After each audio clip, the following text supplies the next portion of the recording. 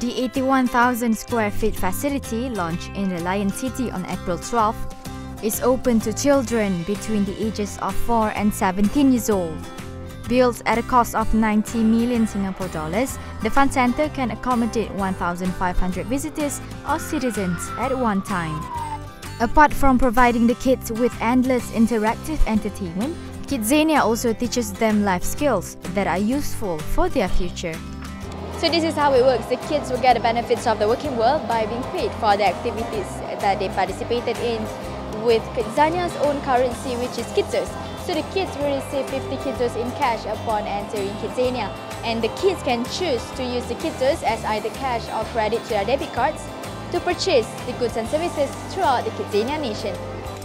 What's more interesting, once every hour, all of the Kidzania staff who call themselves supervisors and its citizens will stop doing their job for 5 minutes to dance to the city's theme song. A total of 60 jobs are available for the kids to try out, namely as a policeman, firefighter, doctor, cleaner, or a radio DJ.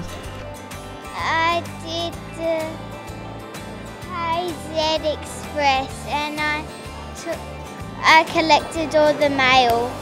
It was awesome. Just now we set the fire. We need to water the fire. Fill water. Fill the fire. So, how is it? Cool. To date, 37 industry players, including 17 locals, have partnered with Kidzania to offer children insight on adult working life. We already have presence in this region.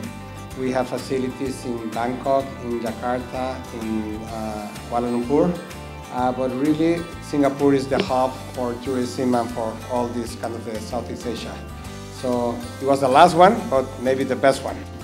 It's not easy doing something which is in an environment which is an island like this. So we have done something in Malaysia, but this was totally different. Kidzania also hopes to expand to other countries including India, South Korea and Vietnam in the near future. The center is open 7 days a week and tickets are priced between 25 and 58 Singapore dollars.